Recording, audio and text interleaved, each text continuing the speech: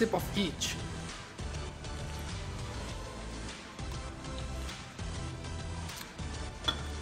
I would prefer Pepsi, but that's not complete. Let me have these complete cans.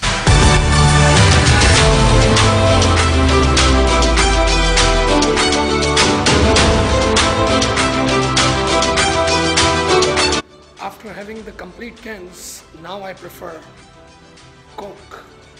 That's strange and interesting, but let me explain. Coke has the biggest market share, but like me, majority in a Pepsi challenge in history, and they did market it also. Like when you take one sip of each, you prefer Pepsi. But when you like take a complete can, complete bottle, then you will prefer at the end Coke.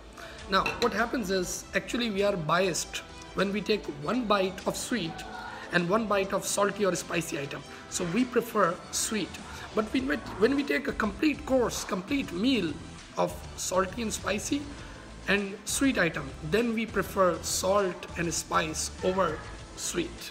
Practical example, you attend a party or ceremony and there are so many items, fish, chicken, fry, rice, there's so many salty and spicy items, and at the end obviously there's some sweet also.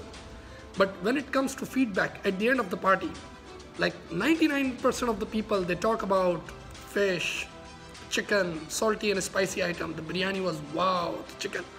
Like nobody cares about the sweet, although everybody had sweet, but nobody talks about sweet. This would happen. Now if you reverse the situation, let's say you take one spicy chicken, one bite and one bite sweet, definitely the sweet will take over this salt and spice. And this what happened in Pepsi and Coke case. Pepsi is a little bit sweeter than the Coke. So definitely, and that's what I said earlier, that they did market also in the Pepsi challenge. So when you take one sip, obviously Pepsi wins. This concept was very well explained by Malcolm Gladwell in his book, The Blink, The Power of Thinking Without Thinking. Hope you got the point. You people are awesome, stay awesome, and enjoy the rest of the day. Thank you.